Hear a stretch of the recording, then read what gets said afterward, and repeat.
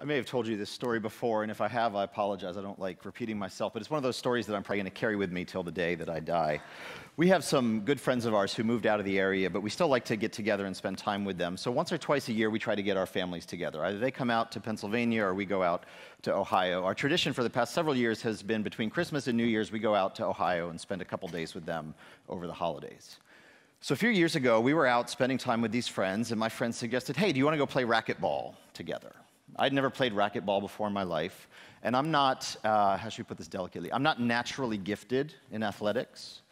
But I was like, sure, I'll go play racquetball. It sounds like an experience. We'll give it a shot. And so we go, and it's just the two of us on this racquetball court until his friend shows up to join us in playing racquetball, a guy I'd never met before.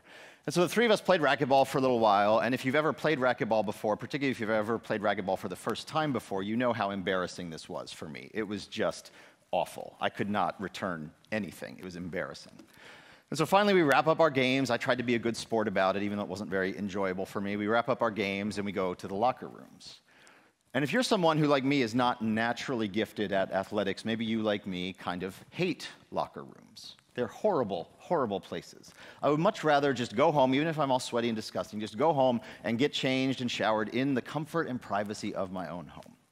But that wasn't an option. We were there in this locker room, so I had just gotten humiliated in racquetball. I'm sitting in a locker room where I'm not very comfortable, and then this friend of my friend, who I did not know, wants to make small talk. I love small talk. And he starts with the standard question, so what do you do for a living? And I told him, I'm a pastor. And he said, oh, what church are you part of? And I said, I'm a Mennonite. And his third question is, so what's your take on gay marriage? And I thought in my mind, my dude, I do not know you at all. I'm on vacation. People pay me to have this conversation. That's the only reason I ever have that conversation. I do not want to talk to you about this in this smelly locker room after just being humiliated in racquetball. I don't want to have the conversation. And honestly, I don't remember what I actually said to him. I know I didn't say the things that I wanted to say to him. I don't remember exactly what I said to him. But I know what I say now when I'm asked that question. And I get asked that question pretty regularly. And just about every time I get asked that question, my response includes some variation of the phrase, it's complicated. And I know that saying it's complicated probably makes me lose some of you. Because for some of you, it is not complicated at all. For some of you, it is a clear-cut question of justice. God is love, and love is love, and so who are we to stand in the way of people expressing their love to one another? It's not complicated, it's clear-cut. And for others of you, it's not complicated because you believe the scriptures are clear. The Old Testament, the New Testament, Jesus himself affirmed that marriage is between one man and one woman. This is how God created it and ordained it at the beginning. It's not complicated, it's clear-cut because scripture is clear. And both of those viewpoints, and probably many others, are present within this congregation, within this room this morning. People who have easy answers to the question but would disagree with one another. People who see some complexity in it but might disagree with others. There are lots and lots of ways that we might disagree about the answer to this question.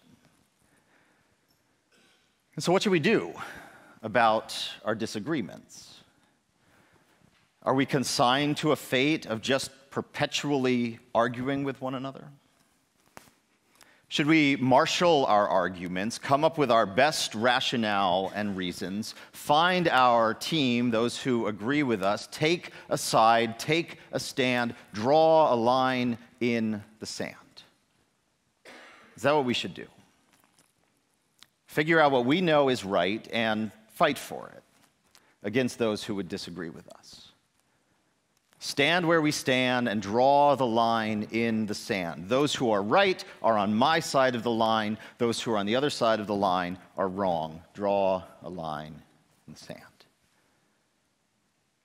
This phrase is intriguing to me, draw a line in the sand. As best we know, this phrase actually comes from the story that Jim read for us from the Gospel of John, where Jesus has this encounter. There's a woman who's caught in the very act of adultery, and she's brought to Jesus by the scribes and Pharisees in order to trap Jesus, to test Jesus. Sort of like probably how I felt in that locker room. There's a right answer to this question, but I don't know what his right answer is, so I really can't answer it the way he wants me to. And so they come to Jesus, they bring this woman to him, and Jesus bends down and writes with his finger on the ground. And it seems that this is where the phrase, draw a line in the sand, comes from, even though it's not actually what the text says. People recognize that where Jesus was, this area in Israel, Palestine, was dusty, sandy all the time. It's presumed that the ground is sand, and Jesus draws something in it. And people assume that what Jesus does is draw a line. Draw a line to divide us from them. Those who are right about this question from those who are wrong about this question.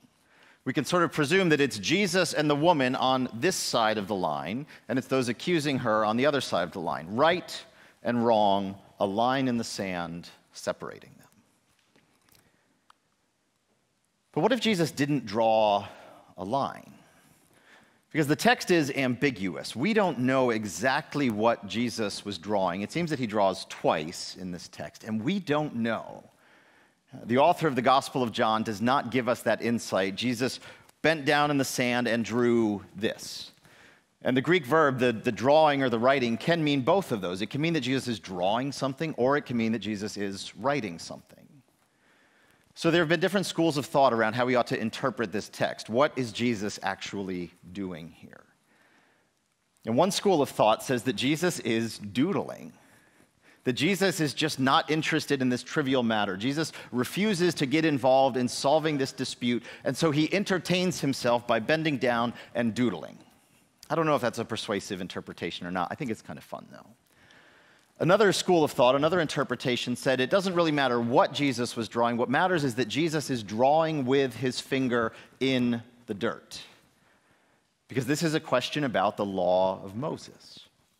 And the tradition surrounding the law of Moses is that God himself inscribed the stone tablets with God's finger.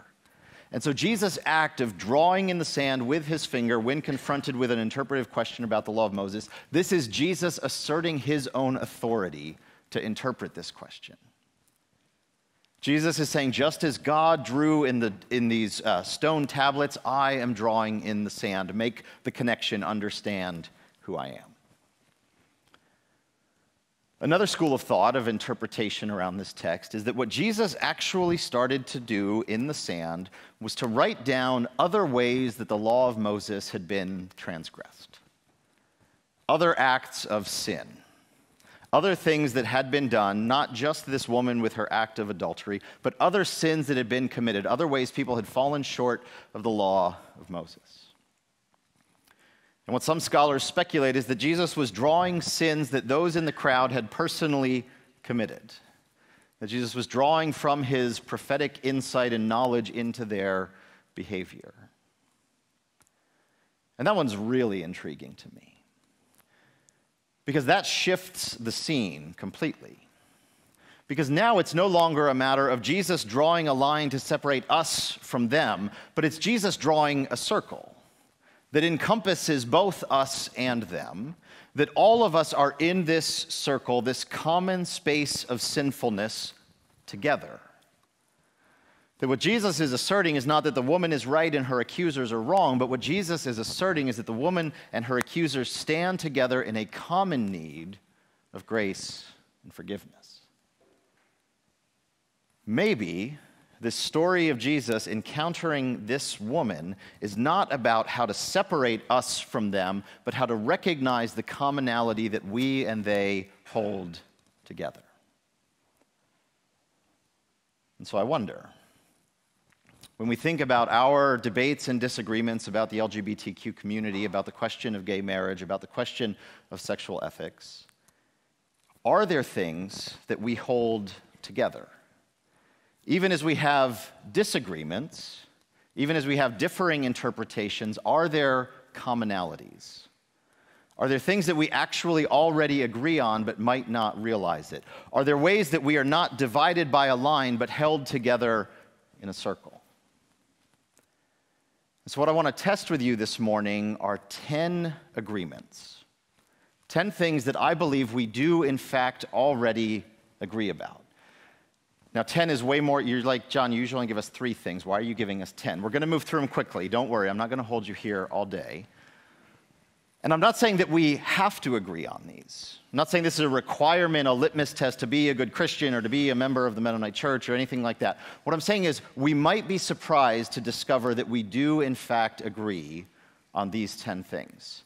And actually, you have an insert in your bulletin. If you grabbed a bulletin this morning, there's a chance that you can follow along and jot some notes down to take these home and sort of ponder them and think about them.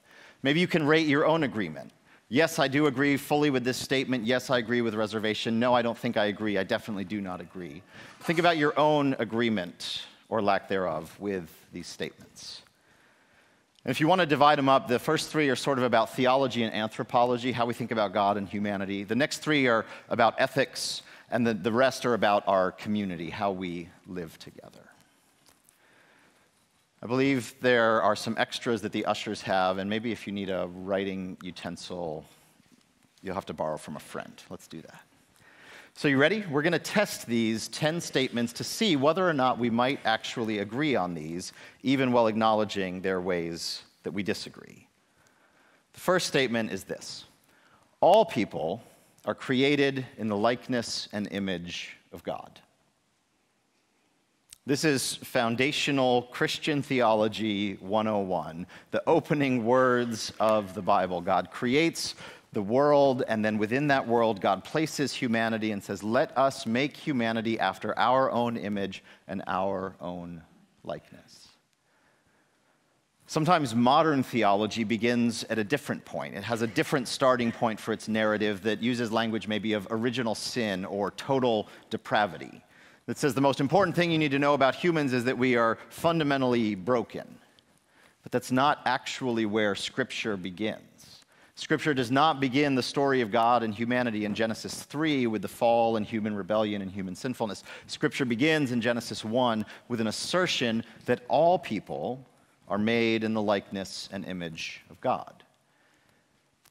And then if you fast forward to the arrival of Jesus, and then a little bit after that, as people begin reflecting on what it means for Jesus, God, to have come in the flesh, what you start to see is that people have this light bulb moment of realizing, oh, Genesis 3, the fall, rebellion, human brokenness, cannot undo Genesis 1. Even if humans sin, even as humans sin, God persists in seeking to restore us to right relationship, to affirm the goodness that God created us in. You see this most clearly in St. Athanasius' On the Incarnation, as he reflects on the human condition and the arrival of Jesus and says, this is what God, the lengths God was willing to go to reaffirm and restore the image-bearing capacity of human beings. All people are created in the likeness and image of God. I think we might all agree on that one. Next, God desires all people to live with dignity and in safety. This is both a New Testament and Old Testament concept. In the New Testament, we see it in Jesus, where Jesus says that God causes God's sun to shine and God's rain to fall, or God provides the basic building blocks of human life on the just and the unjust, the righteous and the unrighteous alike. God desires for all people to live with dignity and in safety. In the Old Testament, we see it in Habakkuk, this vision that everyone shall live under their own vine and fig tree, and no one shall make them afraid. This is what God desires for humanity, that all people, regardless of their moral standing, whether they are just or unjust, righteous or unrighteous, that God desires for all people to live with dignity and in safety. And what grows out of that is this assertion: hatred and ridicule have no place in Christian life. Hatred and ridicule have no place in Christian life. If all human beings have been made in the likeness and image of God, and God desires all people to live with dignity and in safety, then hatred and ridicule have no place for those of us who are claiming to follow Jesus. Frank Schaeffer, the son of the influential theologian, evangelical theologian Francis Schaeffer, describes a meeting that he sat in between his dad, Francis Schaeffer, and Jerry Falwell Sr. And they were talking about the LGBTQ community, although they didn't use that acronym yet. And what Jerry Falwell Sr. said was, if I had a dog who did what those people did, I would take it out back and shoot it. And I want to be as clear as I can, there is nothing Christian about that statement. Whatever your thoughts about sexual ethics, that statement is antichrist. That statement is a negation of God's good creation in all humanity. There is no space for hatred and ridicule within the Christian life. I think this is something we might agree on, even if the church has not always lived up to this ideal. And much of the church's witness in the world around these questions has been saturated with hatred and ridicule. But that's a sub-Christian response or an un-Christian response. There's no space for hatred or ridicule in Christian life. And so with those sort of theological and anthropological, our understanding of God and understanding of humanity, with those commitments in place, maybe we can talk a little bit about ethics, because this is where the rubber hits the road, and it seems that we often have our most strenuous disagreements. But even in the midst of those disagreements, there might be some things that we hold in common. First is this claim that sexual ethics are a matter of discipleship, or in other words, God cares what we do with our bodies. There have been attempts made at various points in Christian history to separate the body from the spirit and to say that all God really cares about is the spiritual. One of the earliest of them emerges fairly early on in the Christian tradition. It gets called Gnosticism for its focus on knowledge, the Greek word for knowledge, gnosis. It gets called Gnosticism, and part of what grows out of that is this idea that God doesn't really care about the body. God doesn't care about the material world at all, and what God desires is that we would transcend the material world. And what this leads to is two things. One is a profound sort of liberty or license that people say it doesn't matter what I do with my body. And the other, it's sort of mirror image or inverse, is people saying, well, everything I do with my body is wrong. But neither of those are Christian ideas. God creates us in the beginning. God creates us as embodied beings. God creates us to have bodies, and God cares about our bodies. And so what that means is that our sexual ethics are not disconnected or divorced from our faith, but are a part of discipleship. I think we might agree on that. Another thing that we might agree with, although it would take an awful lot of careful definitional work, and I don't want to gloss over that, but I think almost all of us would agree that sex outside of healthy boundaries causes harm. Now again, we would probably debate what exactly those healthy boundaries are or ought to be. But I think there's nearly universal consensus, and not just within the church, that there need to be some form of boundaries or parameters placed around our sexual expressions, or else we can harm ourselves and harm other people. And we'll move fairly quickly to the next one, again, an area of agreement, I believe, that affirmative consent is an essential boundary for healthy sexuality. And this is one of those interesting things that sort of emerges in the aftermath of the sexual revolution of the 1960s. And by and large, I think Christians look at the sexual revolution and say, that was maybe a mistake, like maybe we shouldn't have done that. But we did, that's where society moved. But I think one good thing that came out of that is a greater recognition, a greater emphasis on the concept of consent. Often the Christian church glosses over this question because it reserves sex for marriage and then misinterprets 1 Corinthians 7 that talks about the husband's wife belonging to his body and the wife's body belonging to her husband, misinterprets or misapplies that in order to justify coercion and even abuse.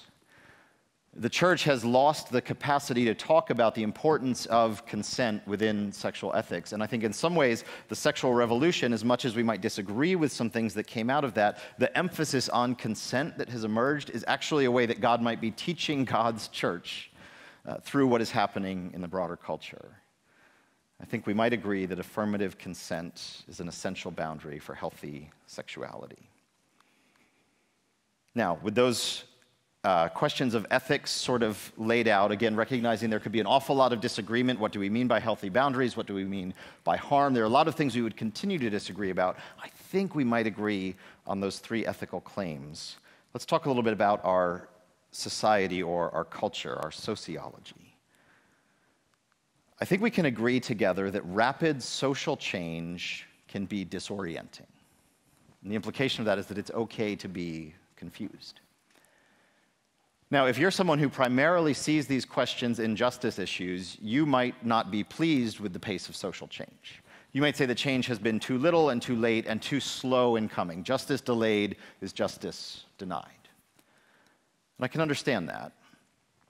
But I also think it's possible to look at our shared experience of, say, the past 60 years and see just how rapidly things have changed. And not just that things have changed rapidly, but the pace of change has increased over time.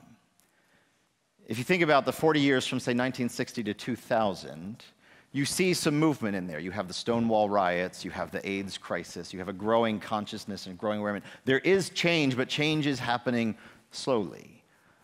But then if you think about what's happened from 2000 to, say, the year 2020, half the span of time, but so much more change.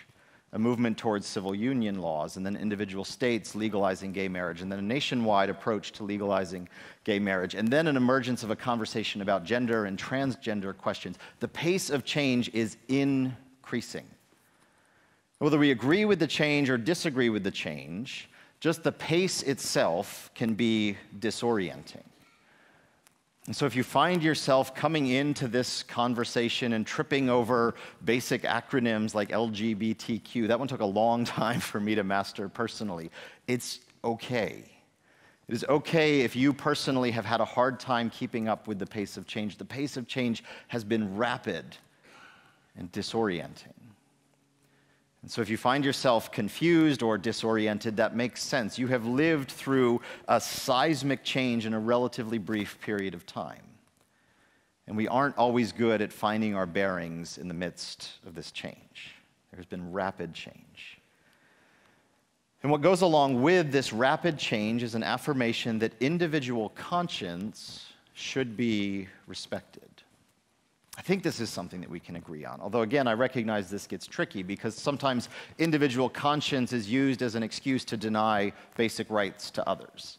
You think about the questions around cake bakers and florists at weddings and the contentious litigation that has happened, has gone to the Supreme Court. It gets tricky. It's not, none of us are purely isolated individuals.